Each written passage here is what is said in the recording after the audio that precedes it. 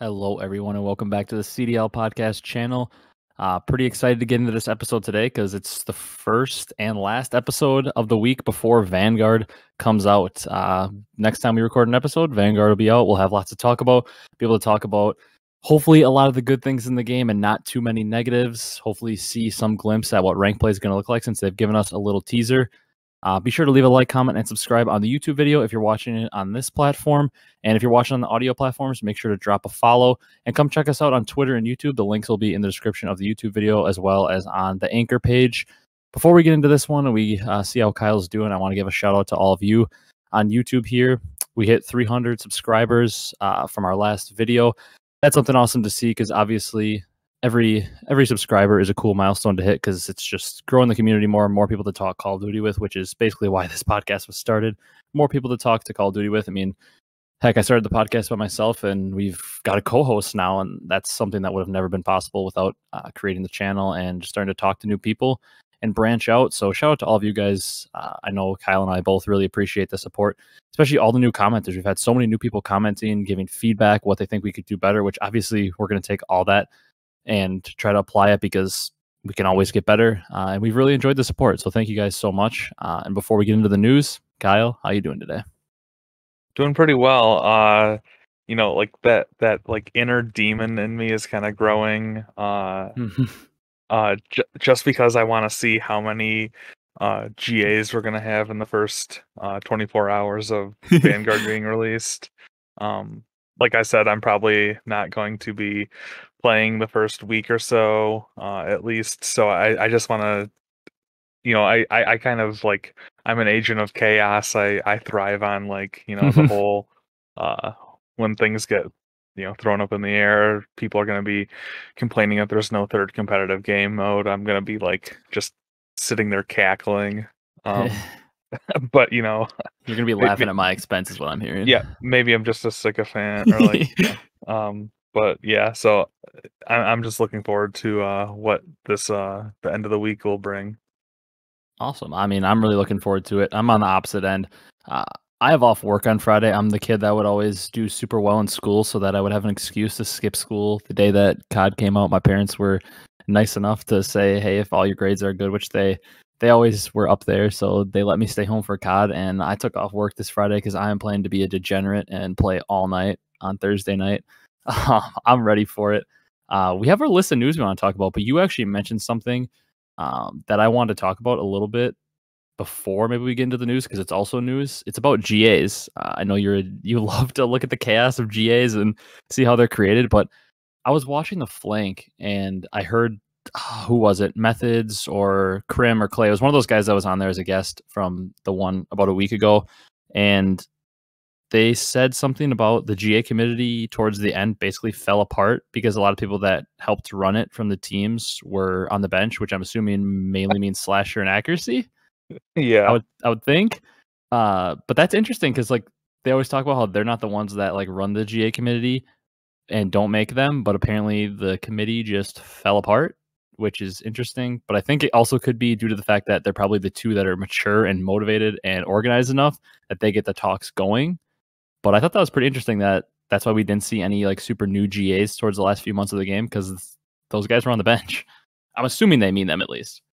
yeah. I would just say that probably like from what I remember, the meta stayed pretty steady for the once they got the M4 out and then they got the QBZ out subsequently.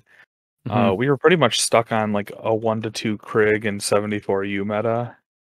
And there wasn't really too many tuning adjustments with like damage or like bullet velocity or anything crazy like that. So no, I think that was the main reason why we didn't see too many GAs. And then obviously like all those DLC Warzone guns were those are rarely allowed into competitive play anyway. So yeah, that's probably the reason.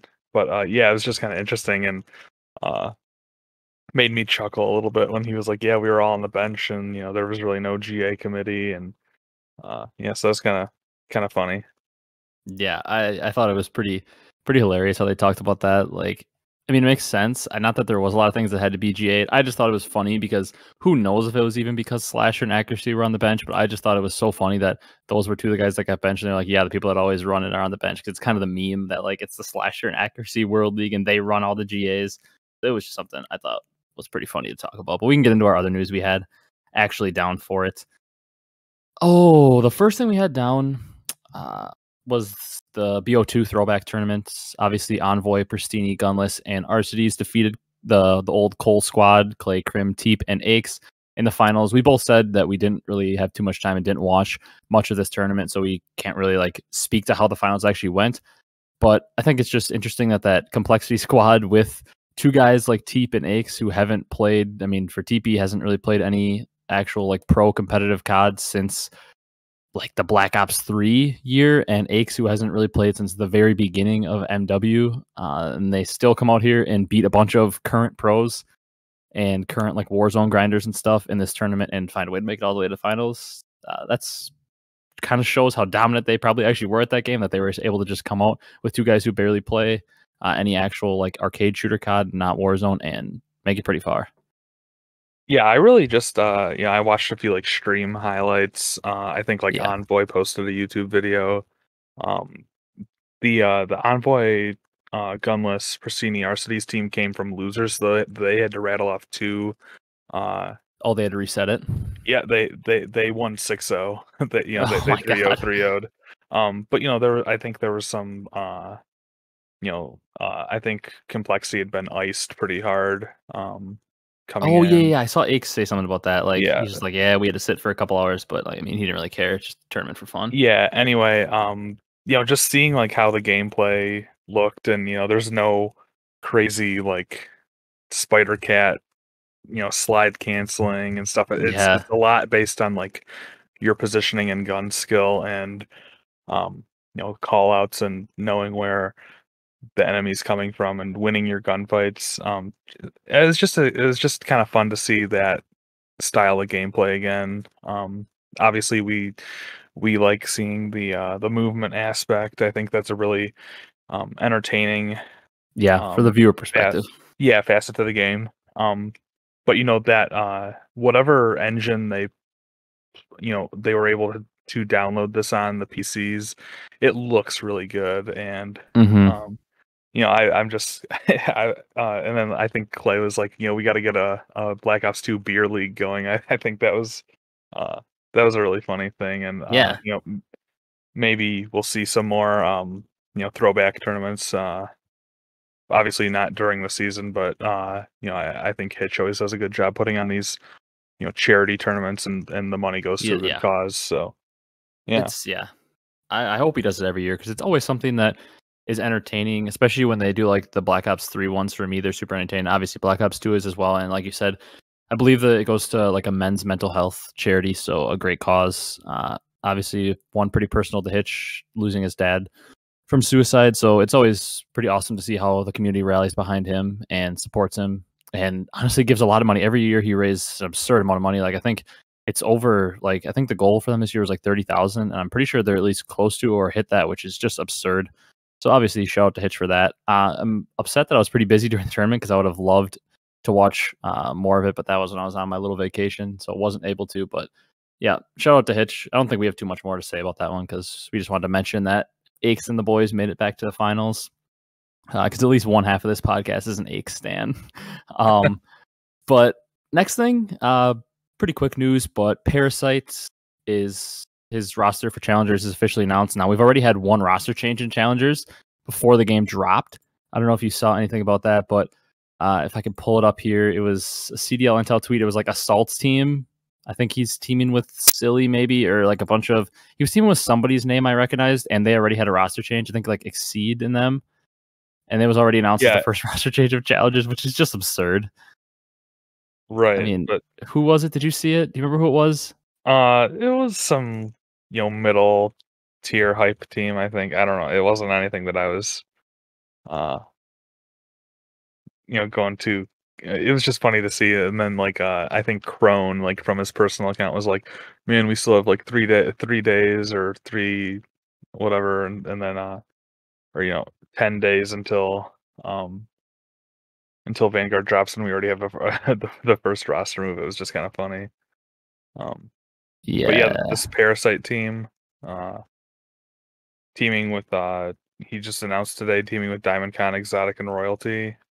Yeah, solid team. Yeah, so I mean, Parasite like Death and Taxes, Parasite's playing in Challengers. Gonna probably be on a top 4 team. Yeah, until this team breaks up after the first week, and then Yeah. Parasite's bouncing around to 9 other teams before the first Elite Cup or Yeah. whatever. I don't know.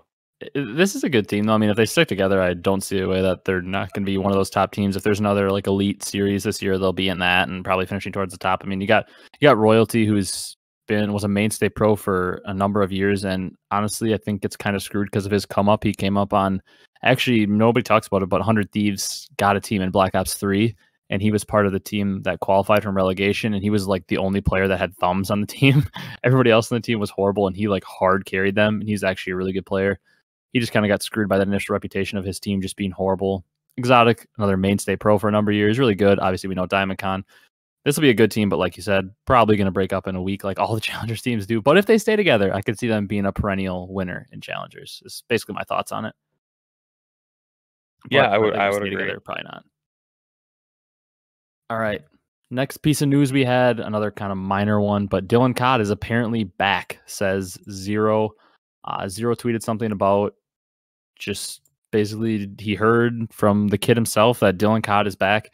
So, I mean, I'm assuming this doesn't mean that he's on like London or anything or any like Paris roster, but I'm assuming that means he's going to play Challengers. I don't even know if he's still located in NA or if he's over in EU. They literally said nothing else about it, but apparently he's back, which I mean is good to see because obviously out of the Black Ops 4 year, we thought he was one of the up and coming top young players that we were going to see in the CDL. We thought he was going to be a mainstay MVP candidate for years after his MVP performance in Black Ops 4.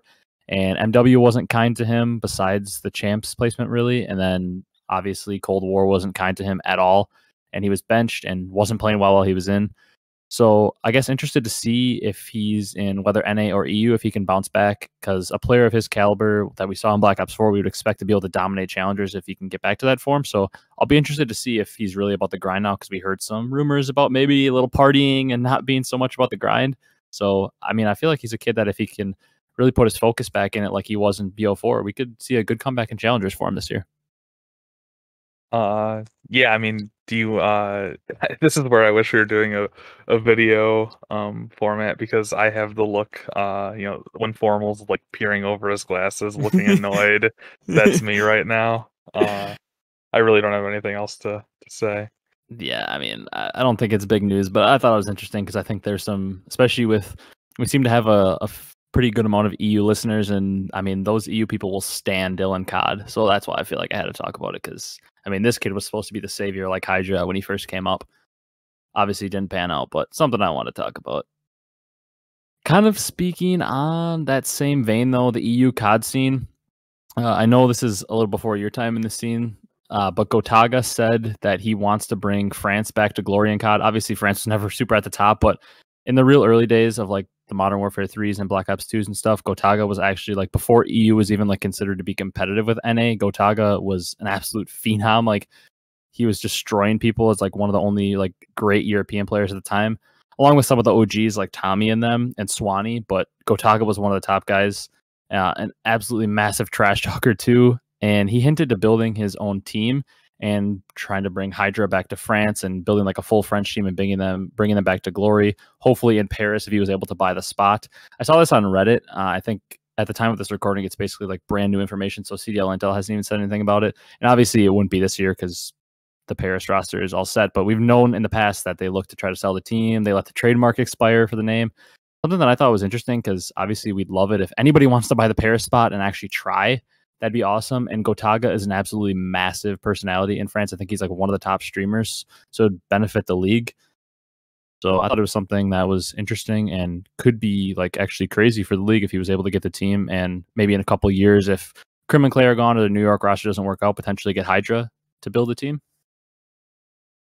Yeah, I mean that's a possibility. I mean, I think we've seen that since franchising came in, there's a lot of realities that have to be realized with, like, even people like Tim the Tatman is like, I want to get complexity into the CDL. Well, that might be a few years out. So like, even though you have the money, you might have the money and you have the investors, there's just like, it's not like A lot of you can just barriers. jump right in.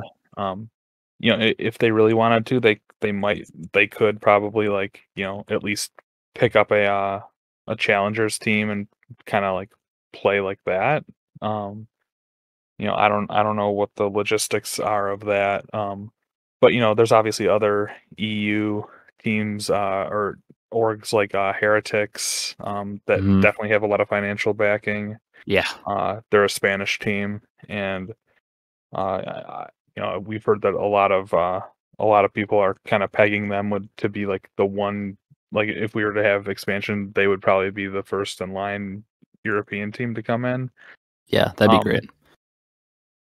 Yeah, I mean, as far as acquiring the Paris spot, I guess we just don't know what the reality of Paris is. Yeah. Like maybe they want to stay in, but they just they want to kind of continue this like apathetic approach to fielding a team where they're only offering like around the minimum. So yeah, I just don't know. Yeah, it's something obviously that's so far out. It might not happen for a couple years. It might not happen at all. It might just be him being passionate about COD, which we know he is as a former pro, and he's always stayed kind of around the game. Might just be just his passion talking and saying he wants to get in. Could be absolutely nothing. But something I thought was interesting because, like we've said, Paris has missed the ball, and we don't have to hammer it home because we've talked about it enough, but they've missed on every turn.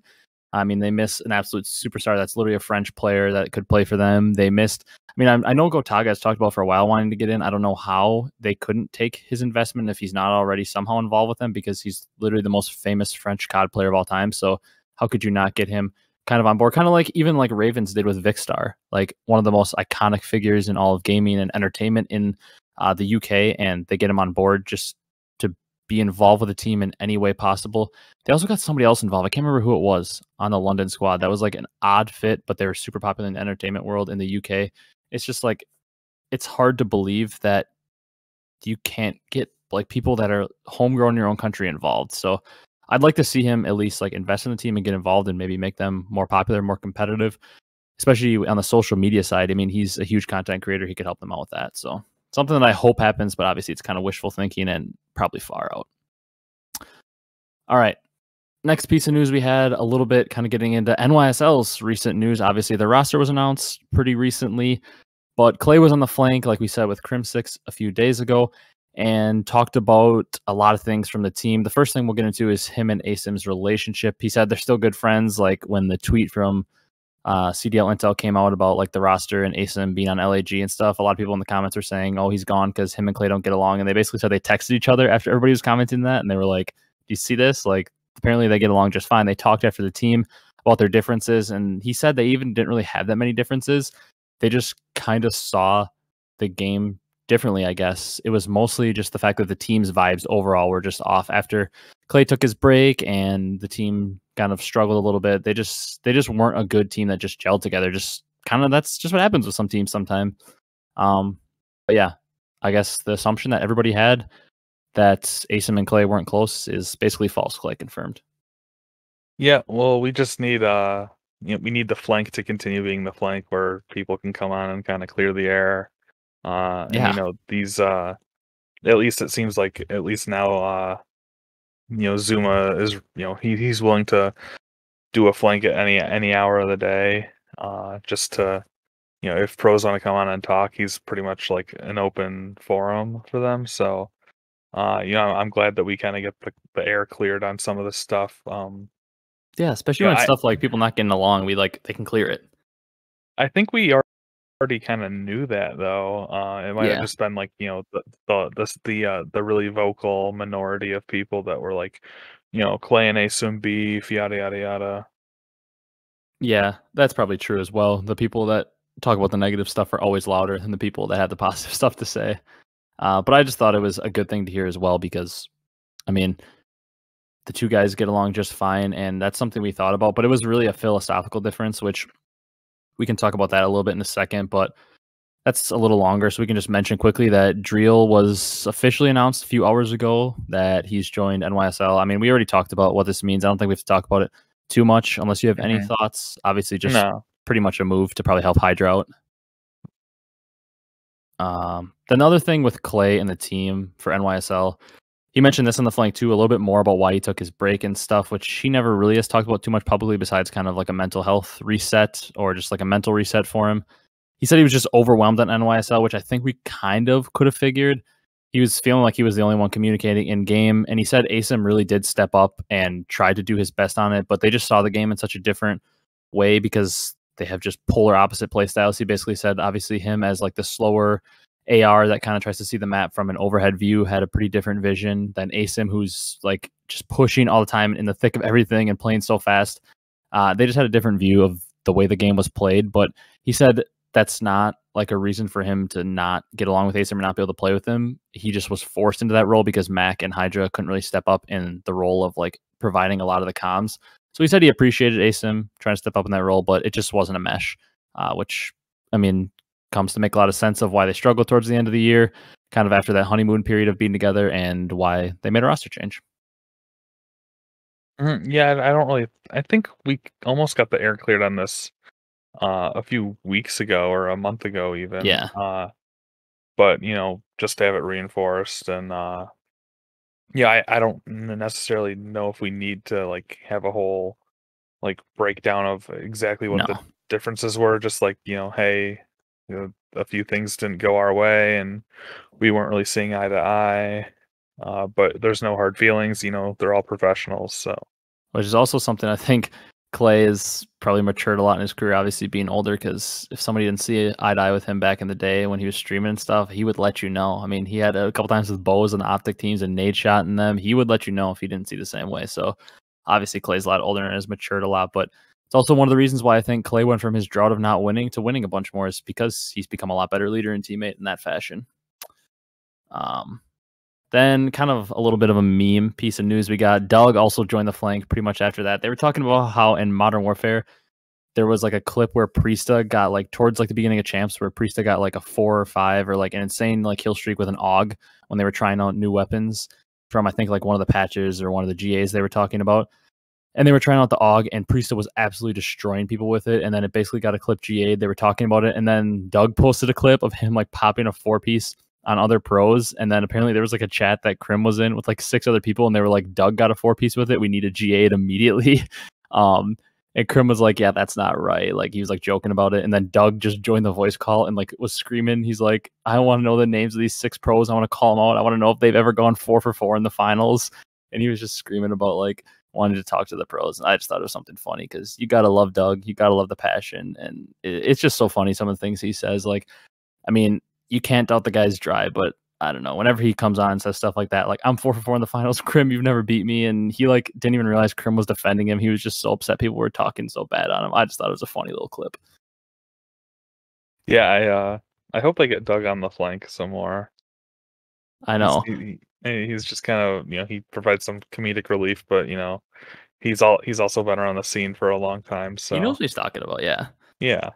Like he's been around on every facet of the scene. He's been on the outside. He's been on challengers. He's been a pro at the top winning events. He's been on top orgs. I mean, he's been on top of the content game. He's been involved with everything. He has a pretty unique perspective that honestly pretty much only guys like Scump and Nadeshot can really provide, like being a top like popular player and also at the top of the game for a little bit. Because I mean, whether or not you think Doug has no thumbs, at one point he was like, he won multiple events in the game and he was on Faze being like the most popular player behind Nadeshot and Scump. So like one of the only few guys that can kind of take that perspective. So, I mean, he's got some entertaining stories to tell. I just appreciate him. I hope he can have a somewhat competitive. It sounds like he's got the best infrastructure for team. I hope he can have a somewhat competitive challengers year because things are just always more fun when Doug's playing on a Sunday or something because everybody tunes into challengers and he'd be really good because it's like Doug versus Parasite for even like a top 8 or something. He made a couple like top 16s with a chance to go top 8. Whenever he's playing, like the challenger stream instantly gets a couple thousand more views, which is good for all those players. All right, you want to talk about the LA Thieves Twitter poll? I can let you take this one away a little bit for the news because I got a little rant for it after. Yeah, so essentially the LA Thieves Twitter kind of set up this March Madness style. I think they had 32 maps to start. And it wasn't competitive based. It was just across No. all Call of Duties since COD 4 that they kind of just arbitrarily ranked and put in a Twitter poll bracket elimination, and the end result being that raid, Black Ops 2 raid, or I don't know if they specified it was Black Ops 2 raid, but that Yeah, won I'm out assuming, over Modern Warfare 2 Terminal, a classic map in its own right. Yeah. I was kind of upset to not see any COD 5 maps, World at War World at War, maps. yeah. That was my first like full Call of Duty playing. Like I Okay. played a little bit on the tail end of COD 4. But yeah, so um, obviously, like I said, it wasn't a these are the best competitive maps. Basically, No. it's like we saw maps like Rust and Shipment in there too. Yeah. I mean, Rust But was in the finals, or like in the yeah, final four. so I guess do you have any thoughts, or do you want to go on your rant? I'll have a few things to offer after that, but To be honest, I don't have that many problems with it overall. Like, looking at the first round, I honestly agree with pretty much every single one besides Shipment winning over Fringe is basically my rant. Like, I personally, Fringe is my favorite map of all time, possibly because it was a great pubs map. Was all four modes. It was Search, Hardpoint, Uplink, and CTF in Black Ops 3, and it was like almost the best game mode for all of them. I mean, there's not too many times where you have a competitive game mode that's good in all three, or a competitive map that's good in all three game modes, let alone four if the game has four game modes. And it was good in all four in Black Ops 3. It was the best pubs map. That was the one I had the main issue with because I think Shipment, and you agree with me on Twitter, I think it's the most overrated map of all time. It's just a spawn kill fest and it's just not fun. Nuketown is by far superior. To be honest, after Shipment went on and it played against London Docks, I think it should have lost to London Docks too. That's probably a hot take to a lot of people, but I think London Docks is also better. I think everything honestly is pretty good, except for my only gripe is since we're not doing strictly competitive, I think that Nuketown from Black Ops 3 should have beat Raid.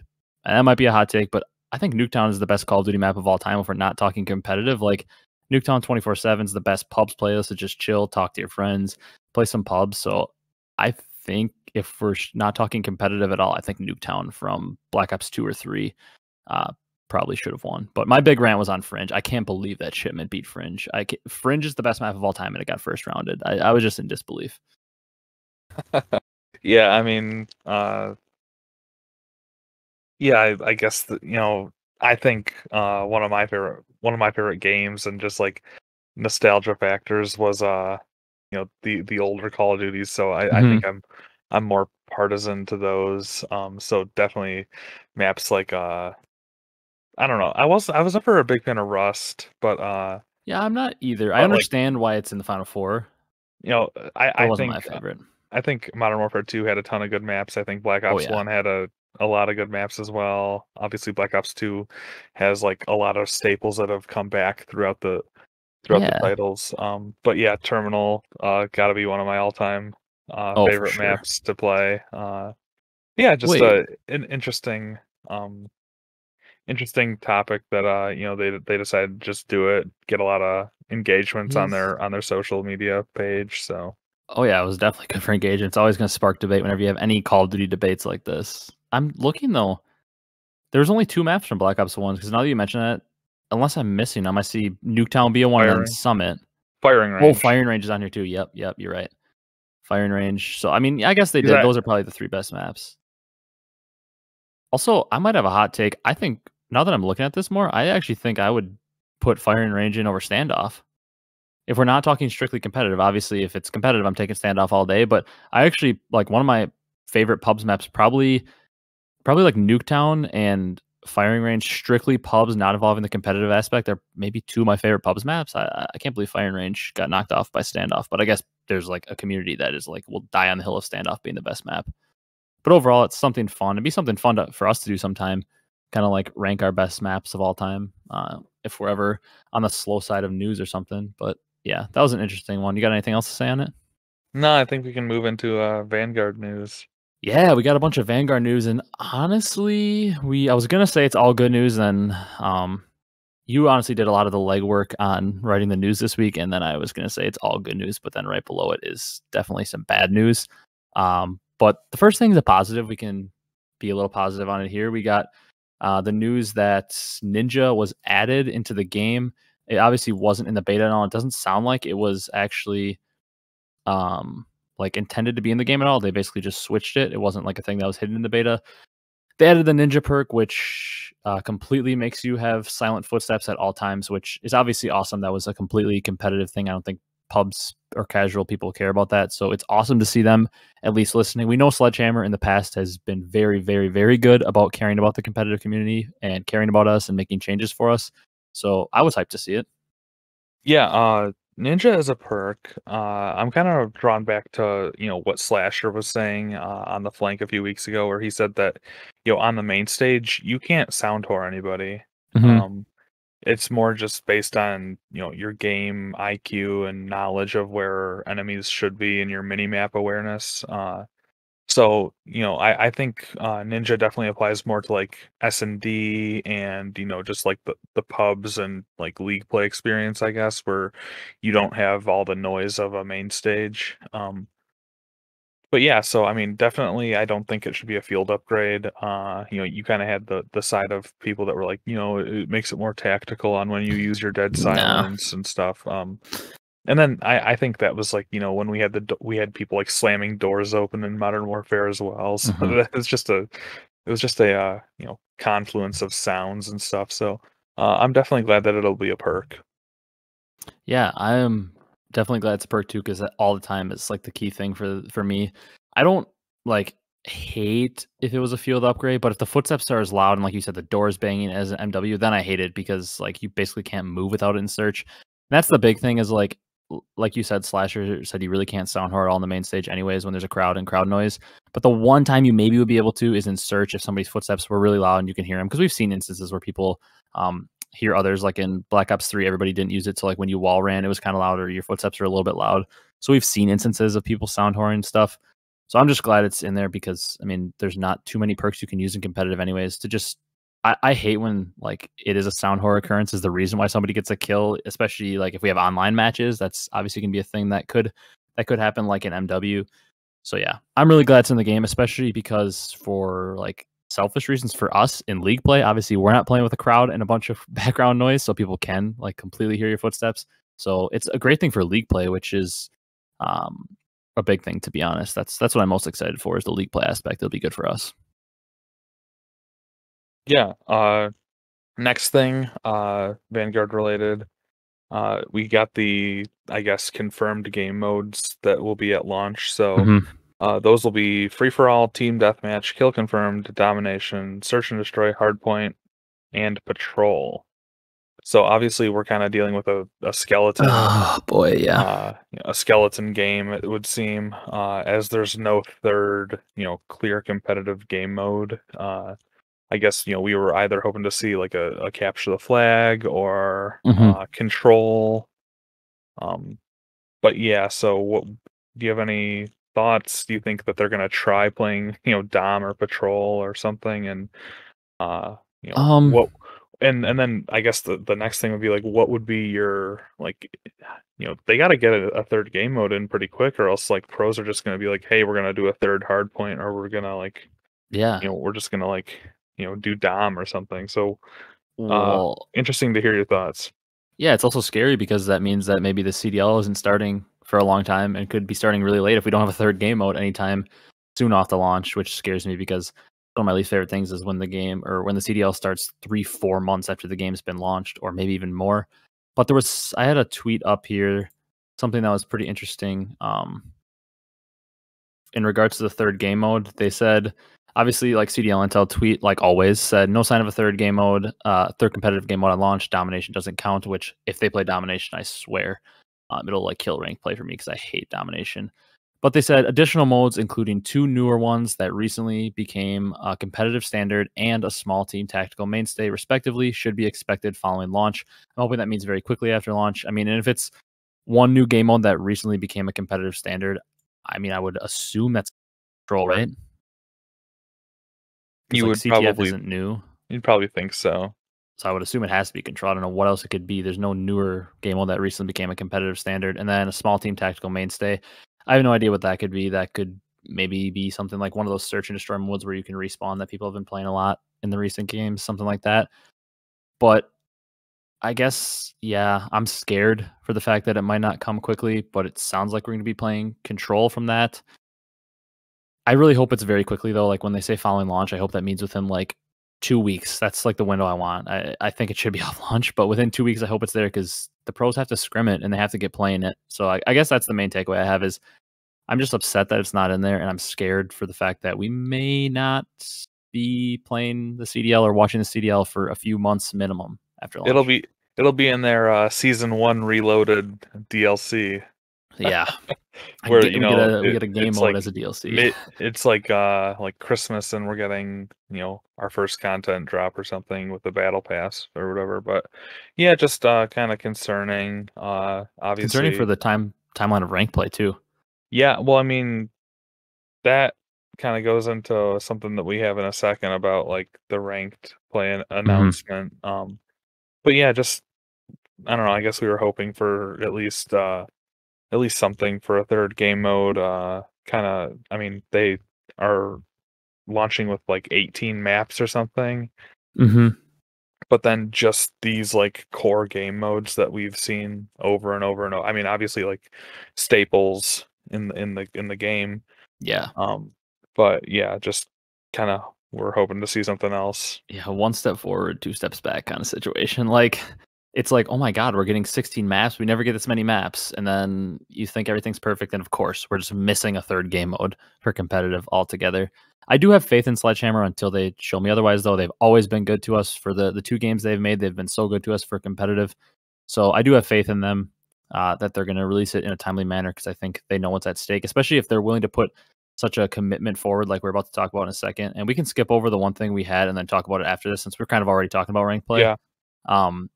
But I think since they've shown this commitment, obviously with the rank play in the works for a 2022 launch with Treyarch and Sledgehammer teaming up, the CDL teaming up to help make it, pros collabed with it to help make a ranked play for Vanguard. I feel like with that commitment that they've done, and they're willing to like put so much time and effort into it, I feel like they're going to be willing to put time and effort into at least getting the third game mode in. And I'm sure if they told the pros about that, because no pros seemed shocked when it was really talked about.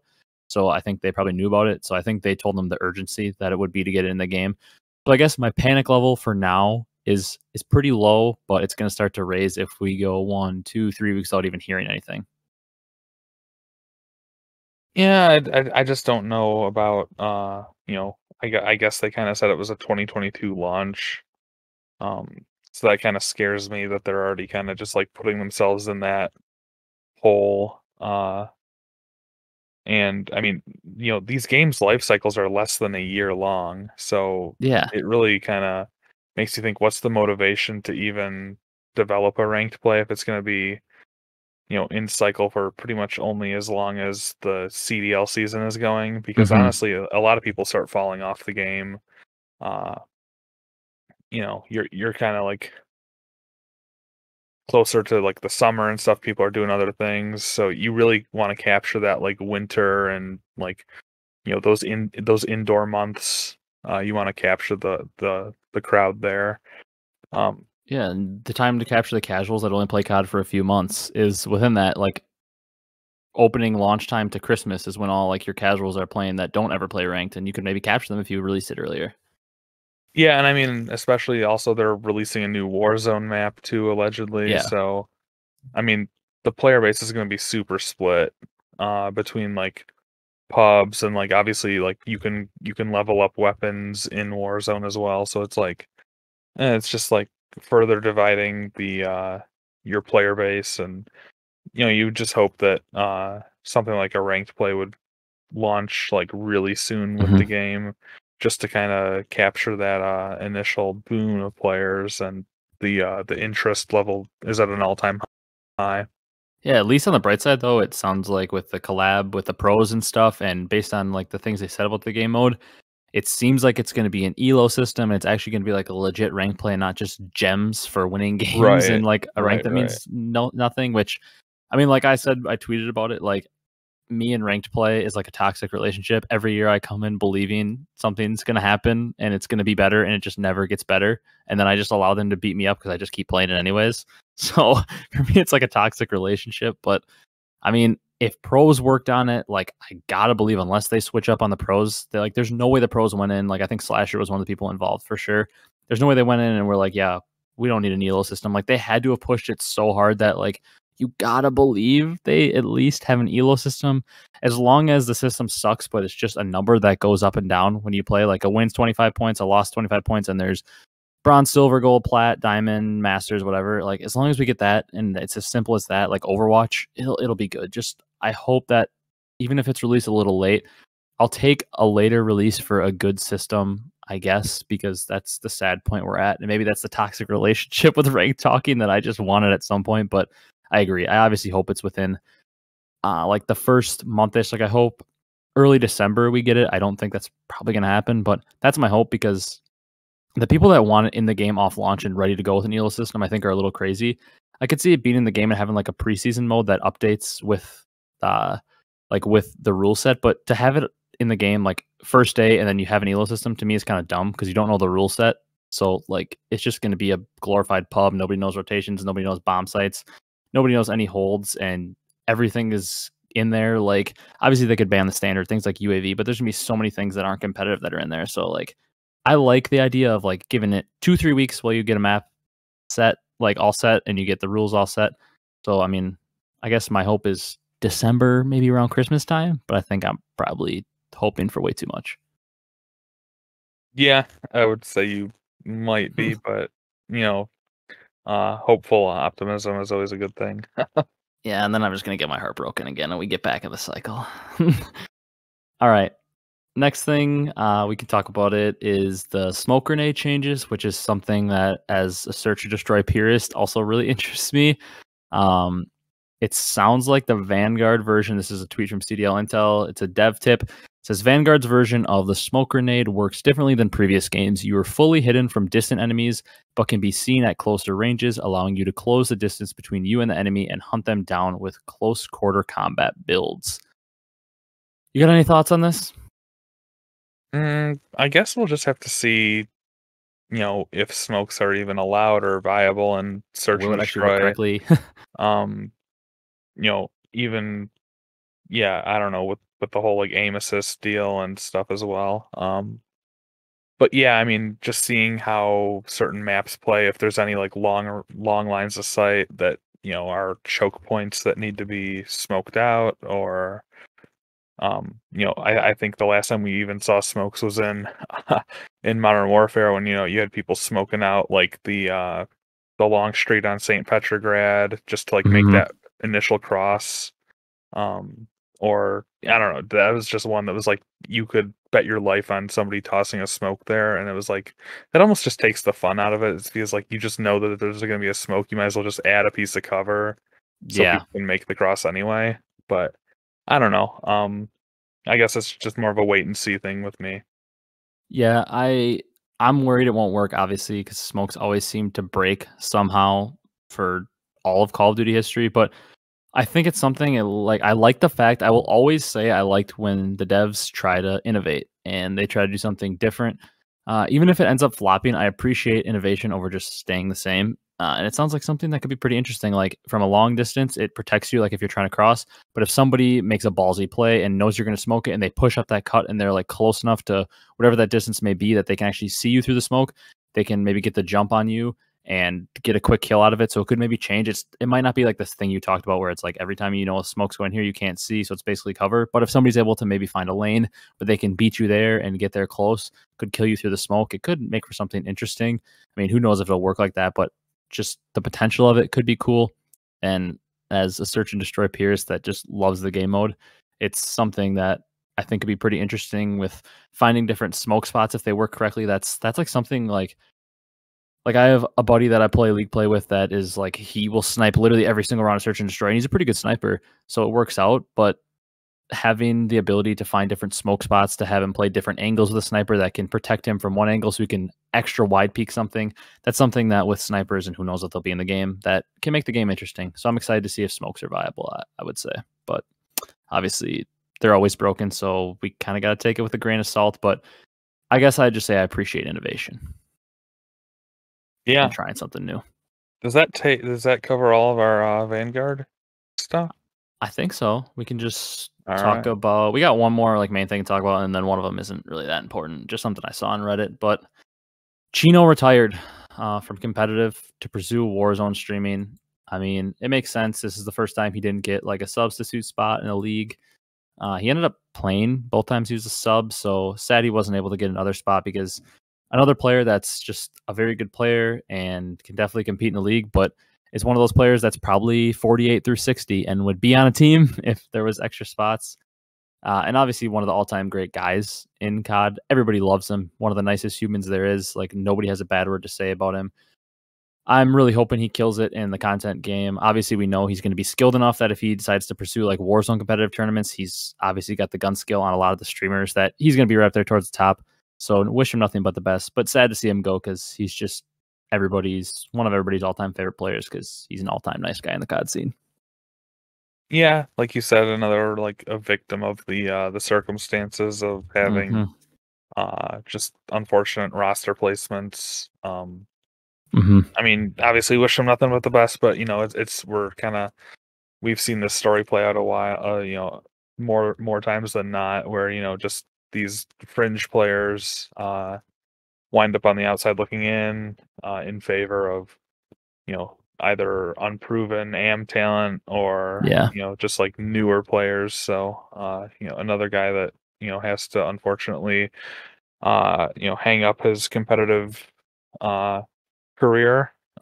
But obviously, like you said, there's still a competitive itch with Warzone if he does choose to pursue like the competitive tournaments and stuff. But obviously, streaming is a very lucrative career as we've seen. So hopefully, he can find success there. And also, like, he's a player that in his time in the CDL, he got a chance to play both years. Honestly, the LAG team this year was terrible anyways, but he was one of the best players in their team. And for a little bit when he first came in, they definitely improved and started winning some matches.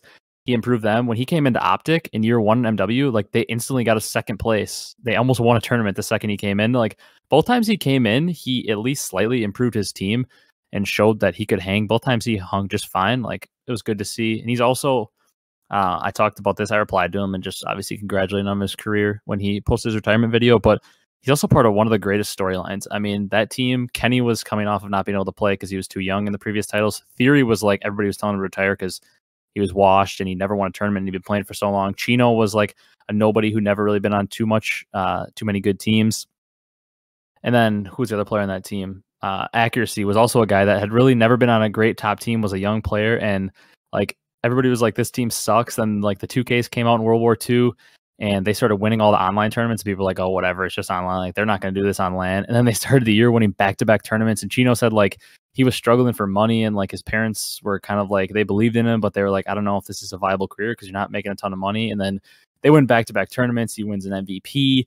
It's something nobody can ever take away from him. He's a tournament MVP. He won back-to-back. Like one of the coolest stories in history, like an underdog story of 4 guys who were just not supposed to be great players. Nobody thought that they were a real team when they were online winning all these games. Everybody's like, yeah, whatever. They're not going to do it when it gets to LAN. And they went back to back. One of the all-time great stories in competitive, and he'll always have that to look back on. So shout out to Cheen. Wish him nothing but the best, and we know he's going to kill it. One of the all-time nice guys. He's got all the connections in the world because of that. All right. The next thing, we don't have to talk about too much. I just saw it on Reddit and thought if we were looking for more news to talk about, it'd be something interesting. It's an unconfirmed MW2, obviously the 2022 version. I hate that they're renaming all these games the same as the old ones because you have to say Modern Warfare 2019 and Modern Warfare 2 2022. Like, just come up with a new name. But it's a leak from a pretty reliable dev, obviously unconfirmed and not 100% true at all. But says the game could have a new third game mode, kind of like a campaign with like morality choices and like kind of like GTA where your morality gets affected while you're playing it. And then a new Warzone map featuring like a combination of a bunch of MW2 maps, which that's honestly the main reason I just threw this in the news section was because I thought you being like a big MW2 and older game guy, that could be something. And I know you like to play Warzone a lot when it was first out. So I thought that'd be something you might be interested in, like a combination of a bunch of MW2 maps. Yeah, I don't know exactly what that would look like. Obviously, we don't even have the new like Warzone Pacific map No. out yet, so.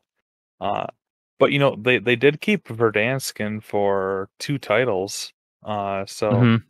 it's like with developing and kind of like debugging an entire Warzone map for like 150, 200 players. That's no like small feat No.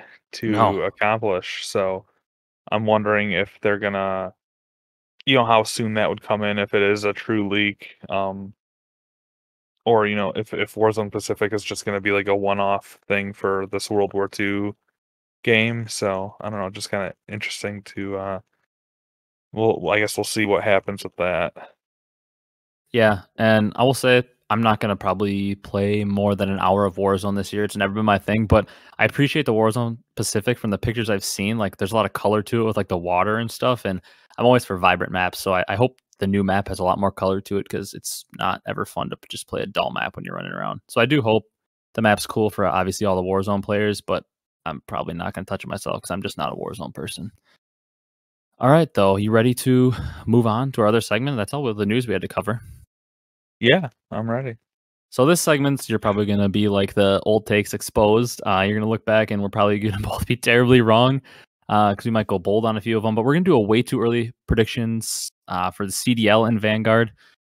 I think we might revisit it maybe closer to the season. Like we might do a early predictions that are closer once we've seen maybe some players play the game. We've seen some scrims and stuff. Like maybe 2 weeks before the season starts, we'll come back and actually make like new predictions for like who's going to win MVP, what's like the actual standings going to be once we've seen more teams play, because it's pretty hard now to be like, here's what the standings are going to be like completely 1 through 12. But closer to the season, we'll probably do more official, thought out, longer like thoughts as to who's going to win, who's going to be MVP and stuff. But we want to do way too early predictions, and then maybe go back and check them out middle of the season or sometime after Vanguard and see like how close we were the week before Vanguard dropped, if we got even anywhere close. So we'll probably revisit these in a couple months when the CDL is going to start, but we'll do a quick segment now of it. First one that we want to talk about are predictions for the third game mode. This is probably the easiest one to predict of the list we have, would you say? Yeah, I would say so. I mean, if everything goes as planned, but we know that doesn't Yeah, always happen. hopefully, yeah. Because with their tweet saying it's a recent like game mode that's become a staple, I would assume my prediction is going to be Control. I kind of wanted CTF again just to see if they can make a good CTF game, but I want CTF. so do I. I don't think it's going to happen though. Yeah, I don't know. We'll see. I mean, it'd be hard to imagine CTF just not being in the game at all. Like it seems like that's Has been it a pretty at least in like the boots on the ground games, it's been a staple. has it been though? And like it didn't it come I into don't Cold know. War later in the game, and then same with MW. I don't think it was in Yeah. there like right Uh away. I mean, I don't know, just like you think of like I don't know, maybe I'm just thinking of like the last World War II game we had. Uh Yeah. so I don't know. I'm just hoping that, we'll see it, but if they get Control right, obviously Control proved to be a really fun game mode in uh Cold War. So, Hmm. I don't know if I'd be upset. It's just like just you know I don't know. I think we have this idea of what a great competitive CTF match is, and it's just like sometimes they just struggle to make that a reality in the way the game plays. But Yeah. I think yeah, I mean if it was my choice, we're strapping on jetpacks, we're playing uplink, but uh I think if I had to make my prediction of what we're gonna get, it's Control. What I want is CTF. I think the reason they go with Control though is because it's just safer.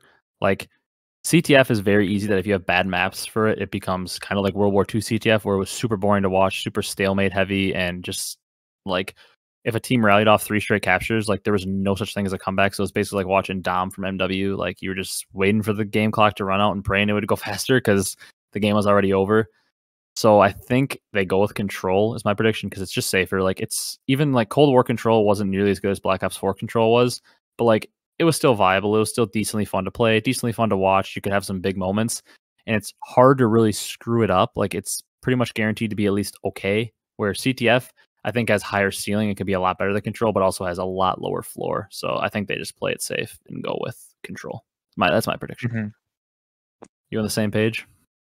Yeah, I would say that control is probably just a safer bet. I mean, a good amount of competitive control maps in Cold War. So, I mean, there was a lot of it did come down to the point where like a really good control team would take the day, because they'd be able to flip that, crucial third game. Yeah, And they were then the one of the first two.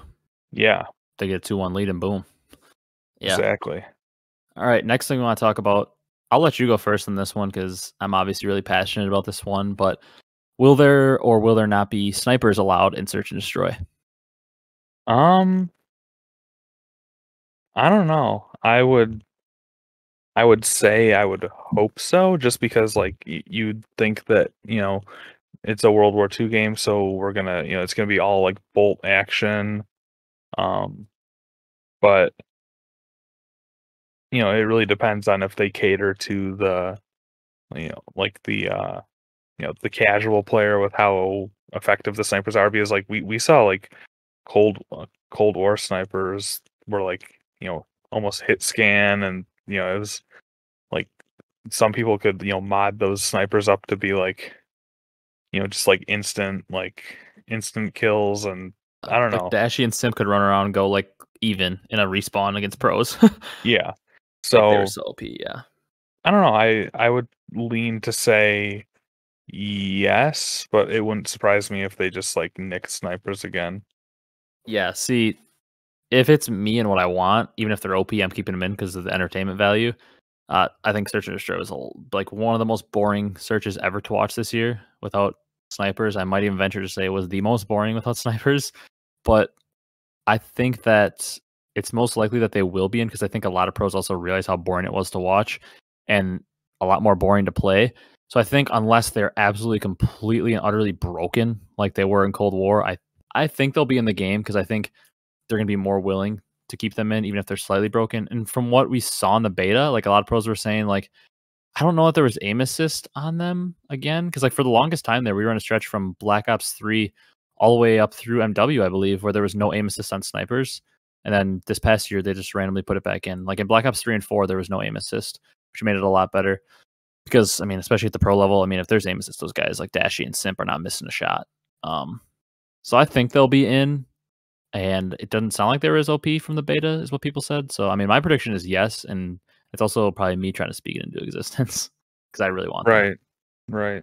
But I'm gonna say yes. I mean, as we get this will be one that will basically be ironed out. Like we'll know when we do our like actual like official Vanguard predictions for the season, like when we actually know a lot more about the game and see how teams play, we'll probably basically know because the GA will be out by then. But it'll be interesting to see. My early prediction is yes, I think we're gonna see snipers. Do you agree or you disagree? No, I said yeah.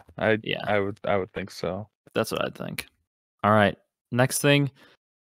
What do you think the format of the league is going to be? Do you think there's going to be any changes made? Are we going to see basically the same thing? This is obviously like a super, super loaded question because like if it's a super big change, it's going to be almost impossible to predict. But I guess I would say I think we're probably going to see roughly the same format as we saw last year with the majors and like regular season type matches. I think they might like switch the schedule. Maybe it won't be 5 to a major every time. There might be more or less majors, but I think it'll be more or less the same with like regular season seeding into pools where you have majors and then 8 teams make the champs. I think it'll be kind of like generally the same format. Yeah, I would say we're gonna have another like online league matches, but majors Yeah. on LAN. I just don't think that it's viable to have every single match played to be on LAN. Especially if you have to seed teams for majors, unless you go back to like the Modern Warfare homestands or something, where it's just like arbitrary matchups. Mhm. I think if we get 5 major lands and then champs on land, I think that's a really successful year. Yeah. I would think that that's probably what we're going to see is online matches, unless the pros can agree to do something like the Columbus studio where they all go to one location to play the LAN matches. But I don't think that's also the way the league wants to run it because they made city locations for a reason to move them around. So I don't know. I think we're gonna maybe maybe if I was to make a bold prediction, we might see like a mix of regular season matches online and traveling, like maybe every other week they go to like a venue for regular season matches if they're going to do it that way. Like they have like a LAN, an online weekend, and then a LAN, and then the LAN tournament or something. I could see maybe, but I think in general, yeah, I agree. Probably online regular season matches to majors on LAN and champs on LAN. Same format for teams making it, probably same points format. I guess I haven't thought about it, but maybe they'll switch the points format out to make it something where you're not eliminated by Major Four, like the start of Major Four, like we saw last year. Maybe they'll do something because I think they definitely saw that as a problem where they basically knew the 8 teams for the last few months. So maybe we'll see Yeah. the automatic bids thing that we talked about. Maybe they'll work Yeah, I that in mean, somehow. yeah, I mean, I don't want to get bogged down too much. We had a big ado about this a few weeks Yeah. ago with our whole, what the format should be.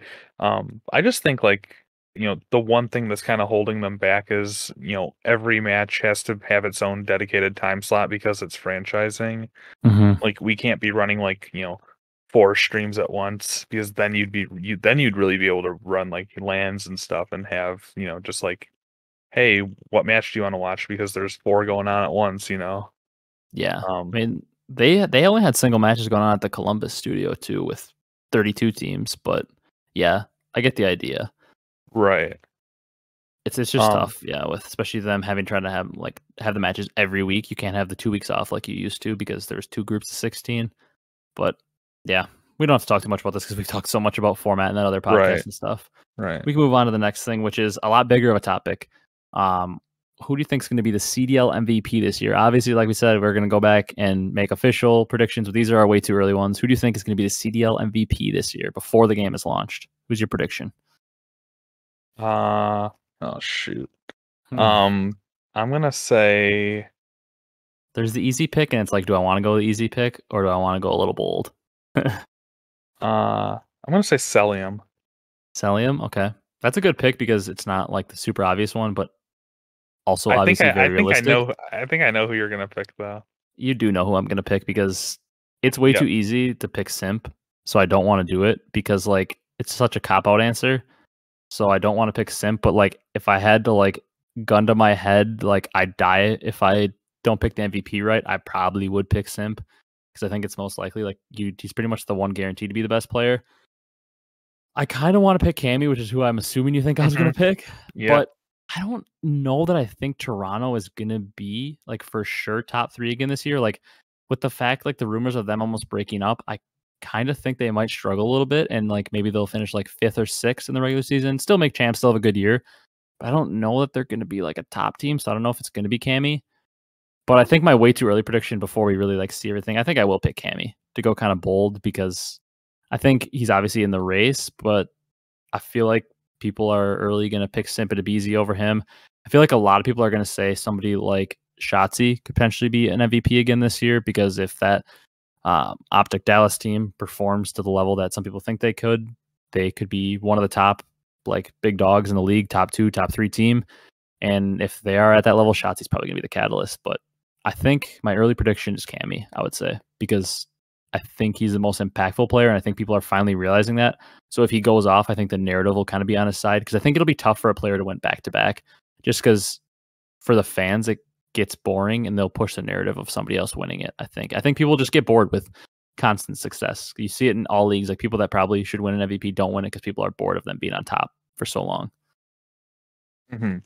So I think we're gonna get voter fatigue with Simp, but I think Right. he's probably the best pick. But I like the fact that you went with somebody different, and I'm gonna go with somebody different as well. But I think Cellium and Cammy are both very realistic options. I don't think we're gonna look back on this one. It may not be the correct pick for either of us, but I don't think we're gonna look back and be like, oh my god, old takes exposed. We were so far off. Like I wouldn't be surprised if both those guys are in the final 5 because they both were this year, right? Yeah.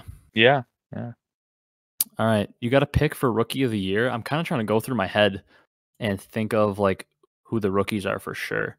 And we've got like Pred and Sib. Paris doesn't have any, and then The who else is even London London guys. with Afro and Nasty and Gizmo, Yeah. and then I guess Dave Patey too as well would be a potential candidate, and that's pretty And much it, isn't it? Yeez. Or Oh yeah, Yeez, I guess if he plays, yep. If they switch him in. I guess technically you could, if you have a really bold prediction, you could have Hixie or whoever. Yeah, Hixie got picked up by Toronto. He's technically another guy that would be in the running if he plays. You have a prediction? I feel like it's not as hot of a topic this year. I guess there are some really like sought after prospects, but last year we had guys like Hydra and Neptune who were like super, super hyped up. And even Fire was pretty hyped up coming into the year. right. I would probably lean to say Pred. Okay. Just because of like what we've heard about him, how he's supposed to be this like super talented SMG Slayer that nobody's really ever even played with. He's so unknown, like Yeah, Hydra. because he's he's an APAC guy, so those guys really don't get too much love, unfortunately. But yeah, I mean, it honestly could be somebody that hasn't even been picked up yet that comes in super early and then like just makes like a like an insight or standy play, like Yep. instantly becomes one of the Like best. But Yeez, maybe. right, or I mean, even somebody that's not on a team yet, or something like a team Oh makes yeah. a change like in the first stage or second stage, and then this guy just comes in and like dominates the league or something. But I would probably say from the people that we know, I would say Pred. Yeah, I think that's definitely a good pick. I was thinking about Pred. I was also thinking about his teammate Sib. I don't really see a way that one of the Florida guys could win it because even if they end up being a really good player, I don't think the team's going to be that great. The guy I think I'm going to go with is Nasty, though. I think that's my early pick. I feel like Nasty and Pred are probably the top two picks for a lot of people because a guy like Sib might end up being nasty, or like Dave Patey might end up being nasty, but I feel like the flashier plays always come from the subs, and then they tend to get the more recognition for it, and it's easier to just like put up crazy plays and crazy numbers as a sub if you're a top level, because there's just like a more distinct gap between a top sub and a lower sub. The ARs seem to be all more jumbled together. But I think I'm going to pick Nasty. I think it's kind of like the same thing as Pred. He's kind of an unknown commodity, maybe a little bit more known because EU gets a little bit more love than the Apex scene, like you mentioned. But I think I'm going Nasty because I also think the team success might be there more for London. I mean, both these teams are huge question marks. We don't really know, but I feel like, I mean, you all know, and Kyle, how high I am on Afro. I think he's going to be a top player this year. I think that sub duo of Nasty and Afro could really unlock like new levels for each other. And they remind me, like, this sounds wild, and let me explain, but they remind me a little bit of like a Faze. Obviously not at the same level as Faze, but like with the fact that they have Gizmo and Nasty and Afro, three just absolutely cracked players. And obviously we don't think their talent level is the Simp, Abezy, Cellium, but then they got like a veteran like Zero, who's a calming presence, has been around forever, can really help direct the troops and just like keep a little bit of organization on the map instead of just having them run around like crazy. So I feel like that team has potential to maybe surprise people and find their way into the top 8, and maybe get a top 4 finish or 2 or something in a major. So I feel like team success is gonna kind of propel him forward, and I'm gonna go with Nasty. I feel like both picks are like pretty standard. Like I feel like Nasty and Pred are gonna be right up there. But like you said, I mean, the 2 top finishers for Rookie of the Year last year, both were not even talked about as potential Rookie of the Years because they weren't in starting lineups to start the year. Standy, and they weren't even like, so I guess Insight was a substitute, but like we didn't think based on Toronto's late success in MW that he was even going to come in like too early. But I mean, Insight and Standy were our top 2 finishers, and Standy came out of nowhere. He wasn't even a sub or anything. So, I mean, we never know what could happen. The Rookie of the Year could be sitting in challengers right now, not even on our radar. Yeah, very true, very true. And I'm excited because I hope that's the case because it's always fun to see new players. But you got an early prediction for who's going to win champs, or you want me to go first? I mean, Faze maybe, but that's kind of a stale take. Yeah, I mean, I think we're both going to say, like, we had to pick now our early predictions Faze, but do you want to just like write off Faze and say who's our other team? It's yeah, like, I think we're both just saying like we're picking Faze as our team right now until we like see otherwise in the game. But you want to pick like our other team? Yeah, subliners. I gotta stick with my guns from last week. It's I mean, I don't have an argument against you there on subliners. I mean, I want to be fun and take like OpTic or Toronto or Thieves or something. I honestly think subliners is probably the best pick. But to be different, I'm going to say OpTic. I'm going to say OpTic because, once again, of all the teams, I know I said Thieves last week is the most likely team to take out Faze, but I've been thinking about it more, and I think Thieves probably has a better chance than OpTic to have a higher floor, but I think OpTic has the highest ceiling of any team not named Faze, in my opinion, because I think Shotzi, Illy, and even we can't write off Scump is just a ridiculously high skill ceiling. I think they have the second highest skill ceiling in the league behind Faze. I think your pick is probably more reliable. I think it's a lot less volatile. I think New York is like pretty much a locked and loaded top 4 team guaranteed. I almost would venture to say New York's almost a locked and loaded, like they're going to be there, champs Sunday and top 3 for sure. As long as the roster, obviously, unless something unforeseen happens, as long as Crim and Clay are still there, I think they're locked and loaded to be top 3. But just to be different, I'm going to go with the team that I think has the highest ceiling, and that's OpTic.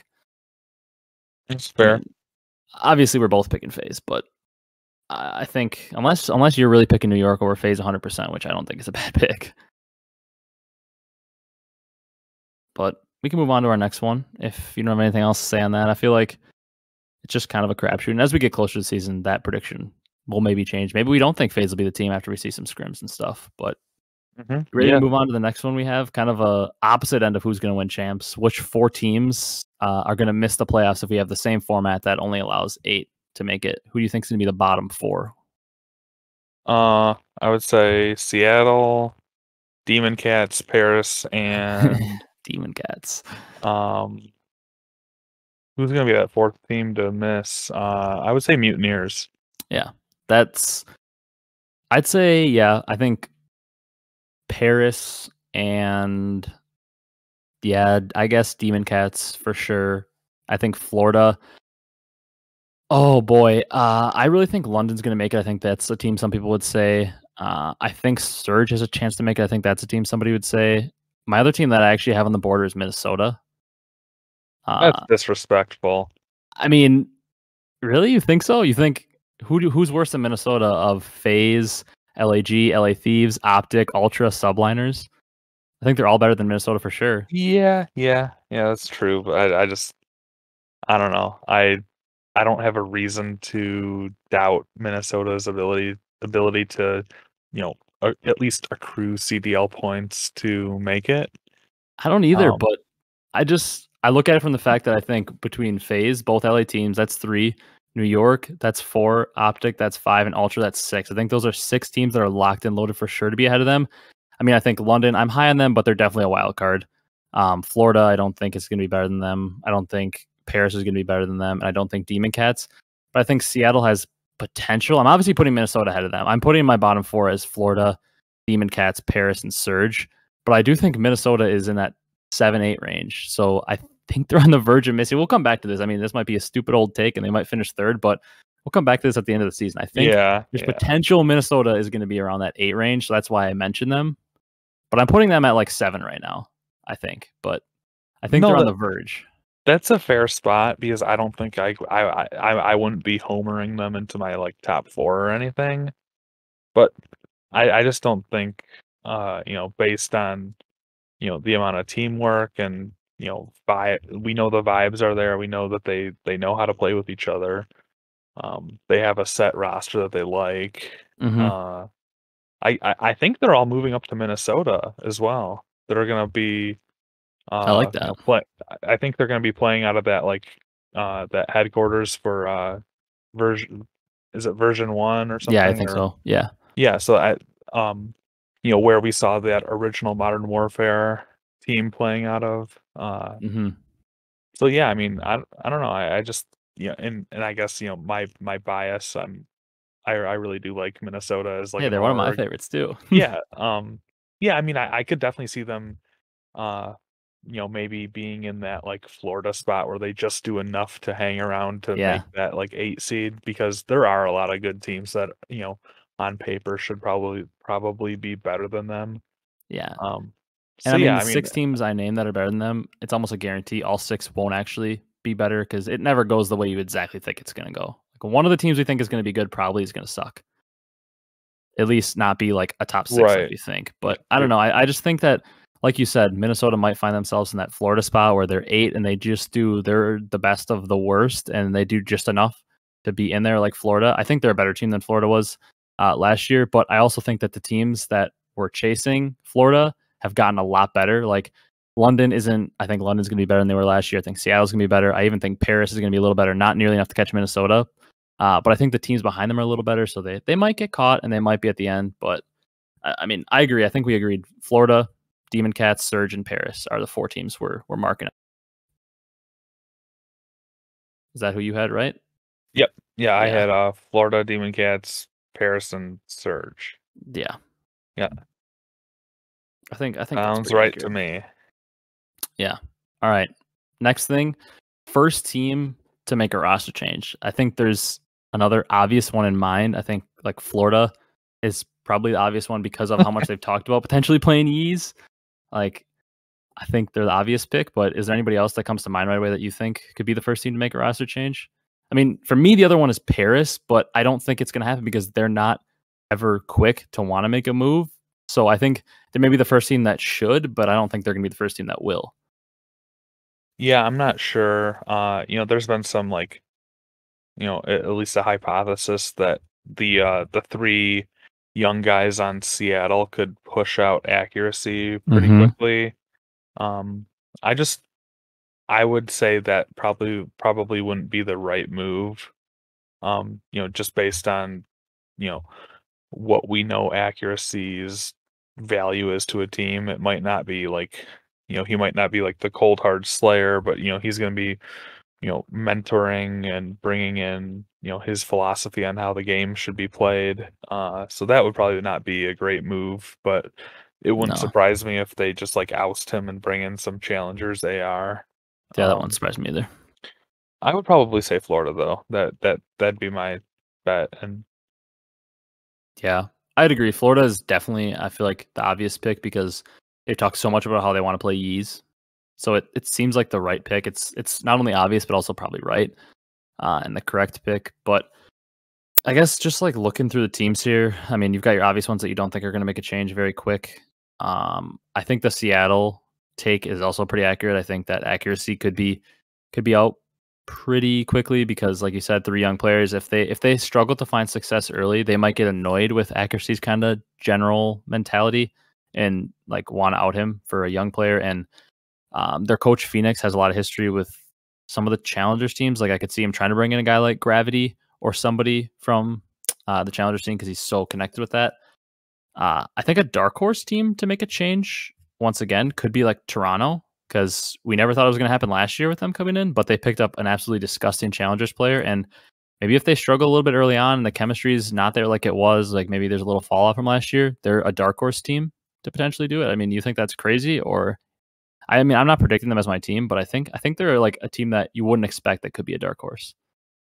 No, it's definitely possible. I just would probably not bet money on that. I wouldn't, not to be the first team, but I mean, I didn't think they were ever going to make a change that quick last year. I thought it was going to happen, but I didn't think it was going to happen as quick as it did. I think Florida is probably my pick, but I'm actually going to go Demon Cats as the first team to make a change. Obviously, that could be completely changed if the roster actually doesn't come through. But with the current rumor roster, if it ends up being a game where we see like a 3 sub meta, which is basically every Call of Duty except for the last one, I think that they might struggle with their pacing. I think Methods and Paul might be too slow to play together. And I think they might pick up somebody with some more speed and like more of a 3rd sub and maybe allow a guy like TJ to play the flex if he has to or something if they want to speed things up. So I think Demon Cats is another good pick. I mean, especially last time we saw Methods kind of have a team of his own in Black Ops 4, they made like 1,000 roster changes. So I think he's probably going to be the one kind of running the show there as a player. So I think I'm going to pick Demon Cats as my initial pick, but I definitely think the Florida pick is good as well because they literally have the guy waiting already. They're the one team we know that has the guy waiting to come in. Yeah. All right. Next one, kind of along our bottom 4. Who do you think is going to be the dead last team? I might just like, if I wouldn't have said earlier, I might have said Minnesota just for fun to see if you'd freak out. But you got an idea of who your last place team is going to be? Obviously, it's going to be one of the 4 teams that we both said is going to miss playoffs. I'm going to say Paris. Yeah, I think I agree with you. I kind of want to go Florida to be bold, but I think they just have so much more talent than Paris, like overall. I think like Skies and Big Wake are going to have enough hero performances like to win them enough matches that they won't be down there. So I'm going to go Paris as well because I just think they have the lowest ceiling. I don't like see a way. I just don't of all these. I mean, tell me if you think this is wrong, but I see like I'm not saying they're going to make it, but I see a way that Seattle could find a way into like the top 8. I see a way that Florida could. I even see a way that the Demon Cats could if everything went completely right for them. I just don't see a way that Paris could ever make it into the top 8. I think Demon Cats and Florida and even Seattle are long shots, but I see a possible world where their roster works there. I just don't see a way that this rumored Paris roster works to get themselves into the top 8, which is why I'm gonna also put them in last. Yeah, I would agree with that. It's just like there's on every other team, like Florida with Skies and Big Wake, like we said, you've got a little bit of I feel like you've got a little bit of a chance, like with some potential to cause some upsets. And I mean, and all these bottom teams, Surge, like you talked about, your rookie of the year is on that team. Like they've got potential to maybe make a little bit of noise. I think Demon Cats, even they're kind of in that Paris boat too, where they don't have like a young superstar, but I feel like between Vivid and Methods and Paul and even Tej, like these are like a little bit more of a team that makes sense. And like between Paul and Vivid, maybe guys that have a little more superstar potential. And on Paris, I just see none of that. You ready to move into our last one, our last way too early prediction? Yes. We got how many pros will retire sometime during or after Vanguard and before the next title? Obviously, this is kind of a tough one to predict because, I mean, I would have never predicted as many as we saw in this past year. Like, it was an absurd amount. But do you think it's going to be kind of another purge this year of getting a lot of the older fringe players out? I think there's a chance it's less because I feel like one thing coming into this year is we couldn't believe that all the LAG guys still got a spot. And now I think every single one of them from the beginning, Silly Assault, Apathy, I guess Vivid was on the roster to start, but then like guys like Cheen, they've all kind of been purged from the league. So I think it'll be less than last year. Do you agree or you think it'll be more? I would say probably like 4 to 5. Okay. I don't have the tally of like all the people that, were No. technically pros that, I are like, either not technically playing challengers yet or whatever, but I would say like from people that we consider pros that like announce that they're gonna hang it up and like move to streaming or Warzone or something like that. I would say it's probably around 5. Yeah, I would agree. Probably like 4 or 5. Maybe if you're including a couple like top challengers, I could see more. I could also see like I think it's gonna be 4 to 5 players that are just like fringe players that end up deciding it's like not for them or they're gonna be forced to challengers. But I could also see a world where it becomes more because like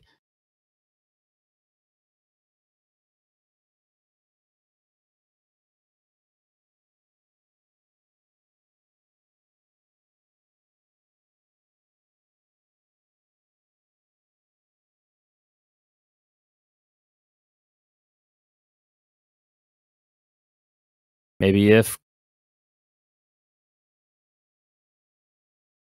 Clay and Crim, I feel like there's a lot also retire like still while they're able to compete. But yeah, I'd agree. I'll say like if we're including challengers players, somewhere around like 6, because I could see guys like Parasite and veterans like that if we're counting them retiring. Maybe Doug will retire for like the 6th time if we consider him still on that level.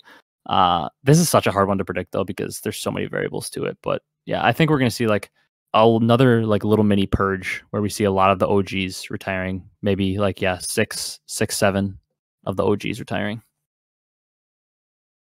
Yeah, for sure. It's just that's a tough one, and I mean I hope it's 0 because I'd like to see them all around the scene and getting some expansion. But even if we're counting guys like Mox, Silly, Assault, I think they could all retire like pretty quickly.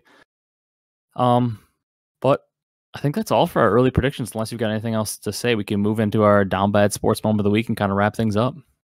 Yeah, I don't really have too much else. I mean, obviously we'll revisit this. We'll plan to revisit our our thoughts progressively throughout the season just to see how right we were. It'll kind of be a fun retrospective look. Yeah. When we OpTic expose ourselves. And I mean, I'd also like to do one like a week before the season when we have a little more information. I'd love to do Right. like predictions for the year, like actual full in-depth standings and stuff. But that's obviously just a crapshoot at this point, like guessing on rosters on paper. But you got a down bad sportsman of the week. I think everybody knows what mine is. Yeah, I mean mine. I'm a big Michigan sports fan. Being that the University of Michigan, I did not attend University of Michigan. I attended Marquette University, but yeah, we don't. Marquette does not have a NCAA football team, so you know I've naturally been a Michigan University of Michigan fan.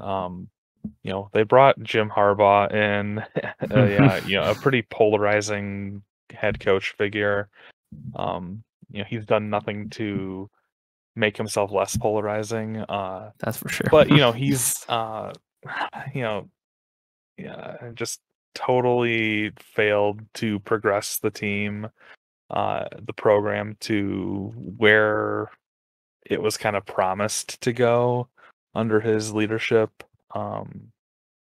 Yeah, I don't want to go into all of the detail or, you know, all of like the history, but like just like not winning a meaningful game against Ohio State since like, you know, the Bill Clinton presidency. Yeah. Which is something you got to do if you're a Michigan head coach. They've really struggled to beat Michigan State recently too, which is like our biggest in-state rival. And, you know, some people, including me, would say it's a bigger rivalry now with Michigan State than it is Ohio State, just based on like Ohio State's kind of vaulted themselves up into like the top pantheon of college teams. Like they're, you know, competing with you know, SEC teams, which is like, you know, your Alabamas, your LSUs and stuff. Anyway, this past weekend he lost a heartbreaking game to Michigan State. Yeah, that was bad. It was a really entertaining game. You know, I have a lot of friends that are Michigan State fans, and they're still blowing up the group texts, gloating about their win. You know, all credit to them. They're a really well coached team, and you know they have everything that I wish Michigan did.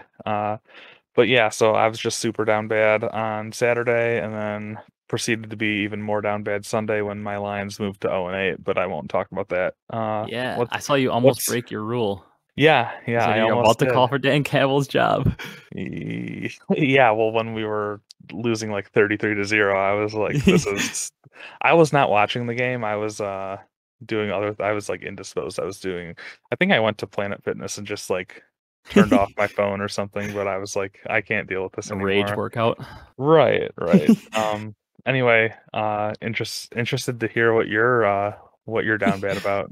Oh, you know what I'm down bad about, but I was gonna say I follow the Lions pretty closely because my sister's actually a pretty big Lions fan too, but I actually thought like there was a decent chance this was going to be the week they got their first win because the Eagles have really been struggling. And I was like, you know, I think the Lions are, if nothing else, going to be a close one this week because they've played so many like pretty solid teams close, like the Rams and the Ravens, like even the Packers for a lot of the game. Like they've played a lot of good teams close. And then obviously this game wasn't the case. But also your Michigan thing, I'm not at all like a big college sports fan. March Madness is like, as much as I get into sports, I love March Madness, but otherwise, for college, I'm not huge into it, but I actually was a huge Michigan fan growing up. Mike Hart was like my favorite player ever.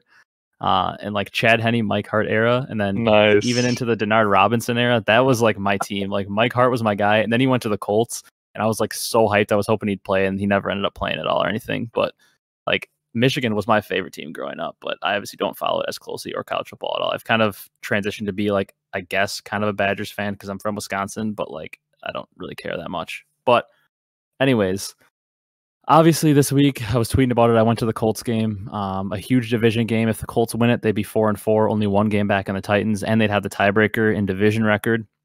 And obviously now that seems even bigger that they lost because now Derrick Henry's down, so the division would be wide open if they would have won. But I mean, the game was super fun. I was sitting like 4 or 5 rows off the field in the end zone, and it was actually the end zone where the Colts scored all their touchdowns, both of Michael Pittman's touchdowns and the touchdown to Jack Doyle. So it's kind of cool. They were just like all celebrating right in front of us, which is a cool experience. I've never really been that close to the field.